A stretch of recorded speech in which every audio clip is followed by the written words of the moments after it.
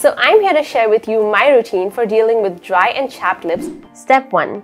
The first thing I like to do is exfoliate the lip area with a scrub. This is the Lakme Lip Love Lip Scrub. This scrub features gentle exfoliating sugar crystals that effectively removes and prevent chapped and flaky lips. Enriched with jojoba oil, sweet almond oil, shea butter and cocoa butter, it provides hydration and a silky texture. Step 2.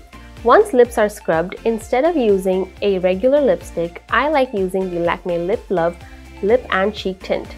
These come in these 4 different shades. The creamy, moisturizing formula is ideal for winter season.